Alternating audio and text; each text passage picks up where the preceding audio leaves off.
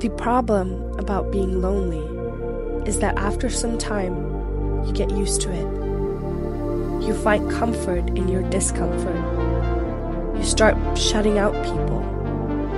You start distancing yourself. You become more quiet, more reserved. You lose pieces of yourself, bit by bit, without even noticing. And then one day, you'll look in the mirror, and you'll look into the eyes of a stranger, not recognizing who you have become.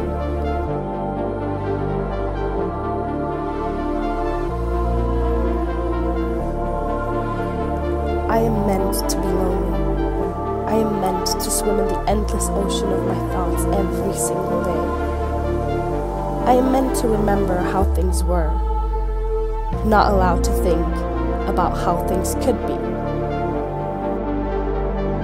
So you close yourself off, only thinking about how good times used to be, how you will never get those back, how people you have left in the past aren't with you in the present.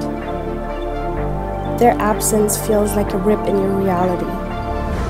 But you don't realize that just because you move on doesn't mean you forget everything you've lived through with those people.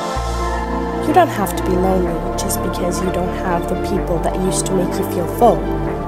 You can hold on to these memories, make them shape you as a person, make them turn you into something new, into something greater.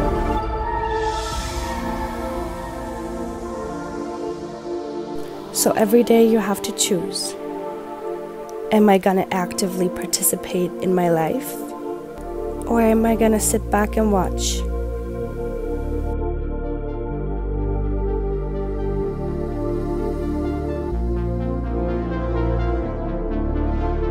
Am I going to continue finding happiness in my sadness? Or am I going to find happiness outside? Am I going to change myself? Am I going to become a new version of myself? Or am I just going to stay like this for a little bit? Whatever you choose, just know that tomorrow you can make an entirely different decision.